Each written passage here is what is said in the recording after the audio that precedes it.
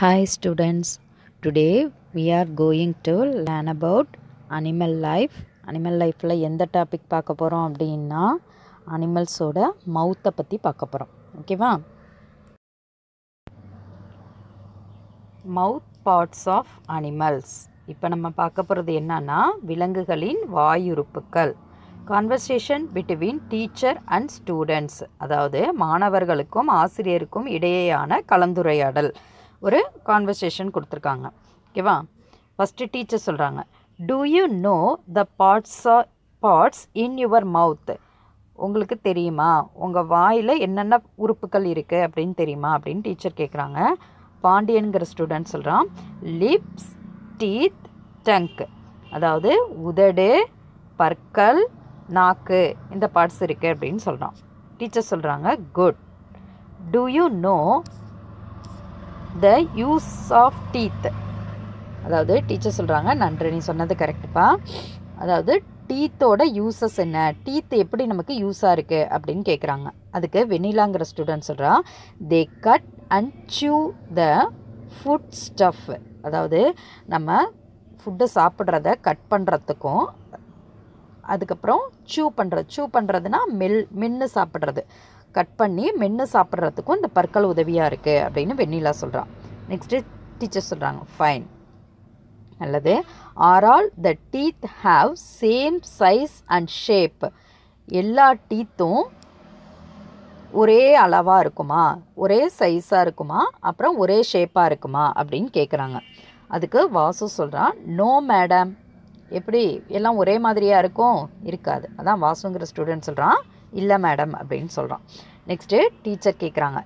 Teacher சொல்கிறாங்க, S, the teeth have different shape and size based on their function. அதாவது வேறு வேறு மாதிரியான வடிவங்கள்லையும் வேறு வேறு மாதிரியான அளவுகள்லையும் தான் இருக்கும். ஏன்னா அது என்ன அதோட வேலைக்கு ஏற்ற மாதிரி அதோட வடிவங்கள் மாறி இருக்கும் அப்படின்னு சொல்கிறாங்க. Today we will learn more about this mouth parts.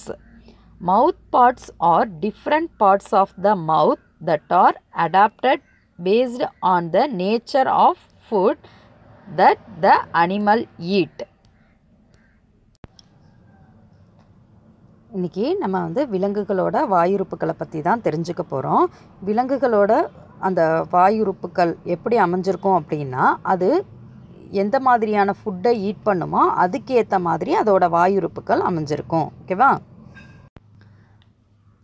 அதாவது இங்கே சில அனிமல்ஸ் கொடுத்துருக்காங்க. ஒவ்வொரு அனிமல்ஸும் அதோட டங்கை எப்படி யூஸ் பண்ணி ஃபுட்டை ஈட் பண்ணுன்னு.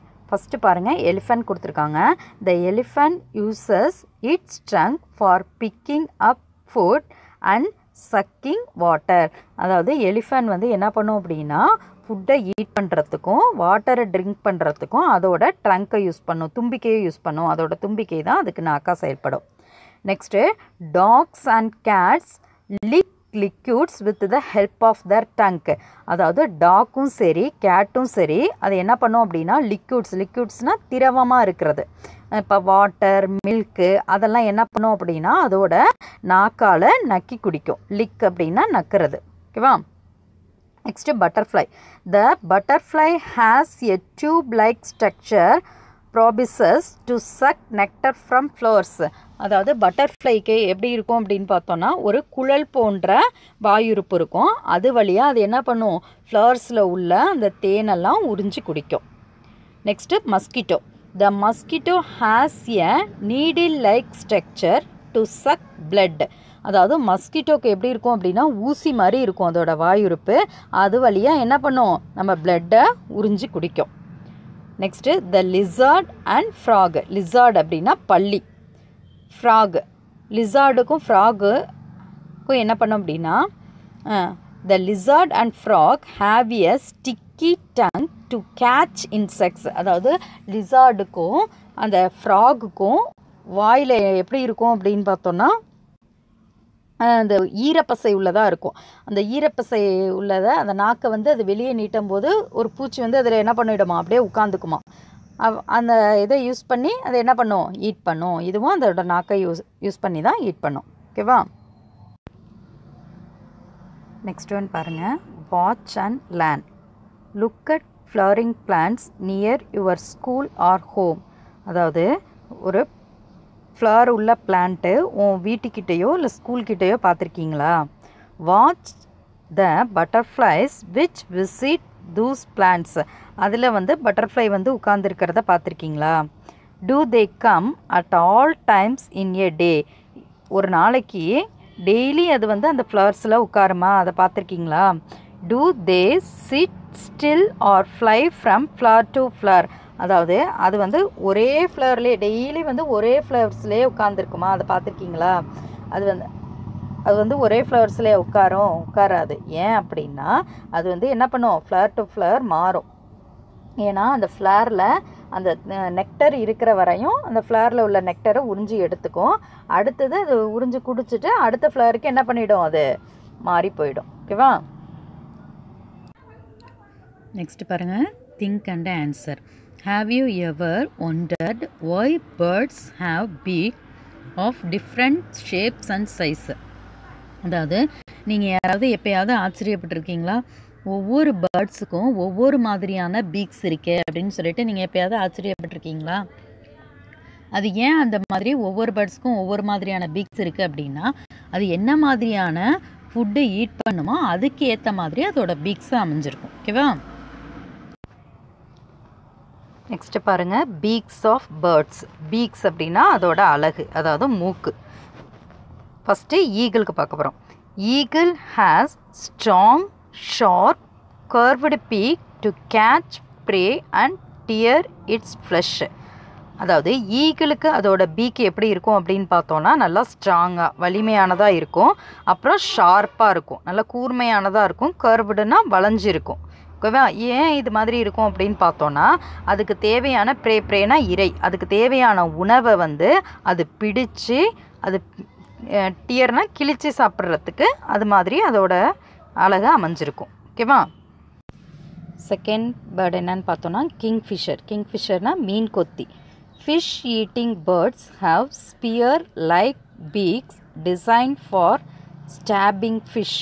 அதாவது இந்த மீன் கொத்திக்கு அதோட அழகு எப்படி இருக்கும் அப்படின்னா நல்லா ஈட்டி போன்ற நீளமாக இருக்கும் அதோட அழகு. ஏன் அப்படின்னா அந்த ஃபிஷ்ஷை கேட்ச் பண்ணி சாப்பிட்றதுக்கு அதோட அழகு அது மாதிரி அமைஞ்சிருக்கும். ஓகேவா?